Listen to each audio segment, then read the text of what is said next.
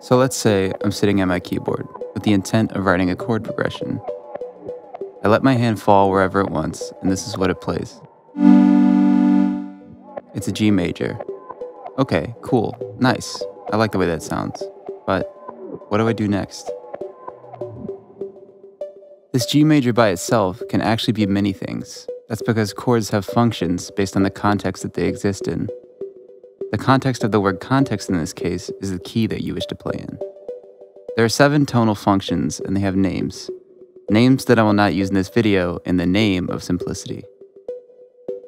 The functions are denoted by Roman numerals 1 through 7, in which capital and lowercase characters denote major and minor. But how do we figure out which chords have which function in a given key? Well, we need 2 things to figure that out. The first being the circle of fifths. Let's say our desired key is G major. We find that on the circle of fifths, we can see how many accidentals, or sharps and flats, are in its key, as well as which notes have those accidentals. So now that we know in G there is 1 sharp, and it's F, we can place the notes on our scale in order along the 7 tonal functions. But how do we know which chords are major and minor? Luckily, there's a pattern for determining this. In a major key, this pattern is major, minor, minor, major, major, minor, diminished. While in a minor key, it is minor, diminished, major, minor, minor, major, major. So now, with all that being said, what role do I want this G major to play? What hat will it wear? Let's try on some hats. The first hat to try on is the 1. This is a beautiful hat because it establishes this chord as the tonal center.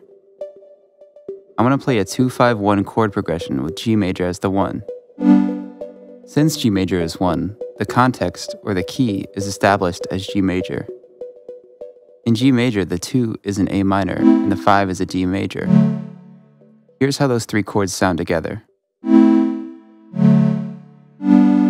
Cool. But what does G major sound like wearing another hat? What if G major is the 5? That situation exists in the key of C major, where C major is the 1 and D minor is the 2.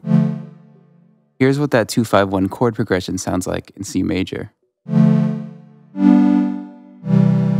As you can hear, while G major remains the same collection of pitches, it sounds different in varying contexts because it plays a different role. If we think of chord progressions as a series of functions, we can better understand what we want out of our progression.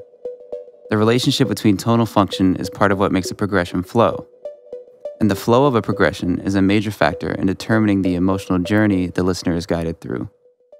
When we play a 2-4-6-5 chord progression in D sharp major versus in G major,